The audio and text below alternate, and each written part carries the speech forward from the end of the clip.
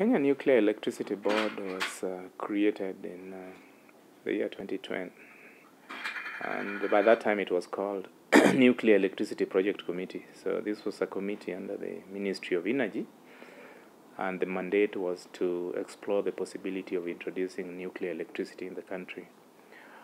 They had a big mandate of fast-tracking the nuclear power program, and with sub-mandates in capacity building, stakeholder engagement, site studies. I think the rest we can look at the Kenya Gazette. It has a lot of mandate here. And come the year 2012, it was removed under the Ministry of Energy. That time, currently now, Ministry of Energy and Petroleum. And a statutory body was created called Kenya Nuclear Electricity Board with a similar mandate.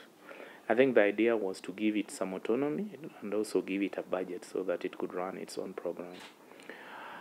KNEB was created after, I would say, soul searching from the government on the generation mix in the national grid, because for a long time we had depended on hydro, and we had also suffered setbacks with the over-dependence on hydro, especially when the hydrology is low in the upper and lower Tana.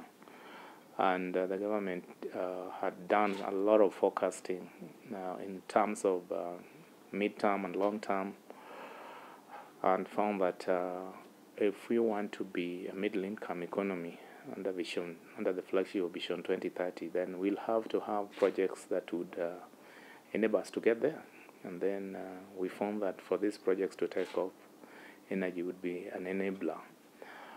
And so a lot of focus was done, and figures came up of where we needed some big megawatts by the year 2030. And the question was that if we exploit now the hydro, which was already exploited anyway, then we were the current ranking that time was geothermal. And if we exploit the geothermal, bring in wind, bring in solar, I think coal was on the table, then where do we turn next? Then some wise people thought that maybe we could have nuclear. That is why the committee was created.